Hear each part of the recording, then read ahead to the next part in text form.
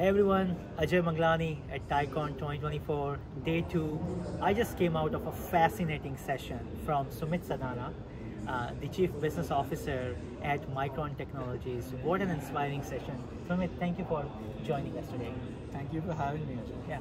So, for the interest of our audience, you talked about the 4 main pillars of how the AI is going to change and the role that Micron is playing.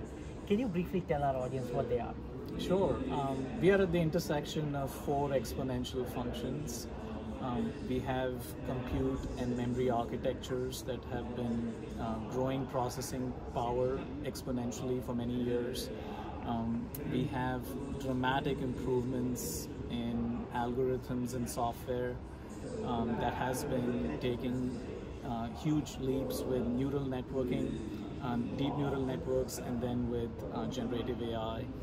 We have massive growth in data that has been happening across many different pillars, and that has been exponential in nature. And then, of course, we have ubiquitous connectivity around the world.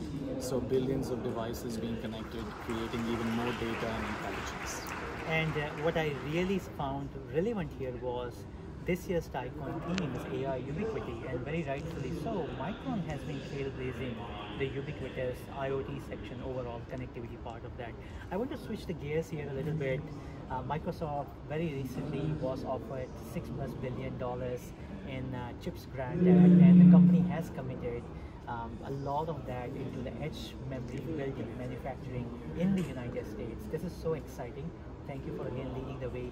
Can you tell us a little bit more about what your specific plans are with that? Yeah, we are excited. We announced $6.1 billion of grants for Micron from the CHIPS program in a non-binding agreement that we have signed. Of course, more work ahead to get it to a binding agreement. But these are grants that we are going to use to invest in Idaho, in New York. We are going to build massive leading edge technology in DRAM here in the United States. There's only 2% of the world's memory that gets manufactured in the US today.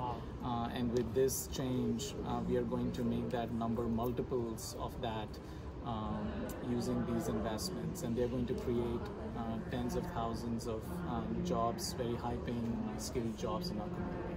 And thank you for leading that again. More important with that is also Micron and you under your leadership, and obviously the CEO's leadership, you have committed to do so in a much more sustainable way. And as we all know, as AI grows, the amount of resources and the energy it takes is humongous. And I want to start by again giving you kudos, and would love to have our audience hear a little bit more about what type of sustainability programs that you are driving right now. Sure. We have a wonderful operations team at Micron, which is driving significant actions on the sustainability front. We are reducing the amount of water consumption, electricity consumption through greener sources of energy, how the waste gets handled coming out of these semiconductor facilities. There are greenhouse gas emission reductions. So there are many aspects of our sustainability program. We partner with other companies, we partner with government organizations, we partner with startups who are coming up with innovative ideas to improve sustainability related aspects of our manufacturing. And we are on the forefront of all of this and have received a lot of awards and recognition from various organizations around the world recognizing Micron's leadership here. So we are going to continue to push.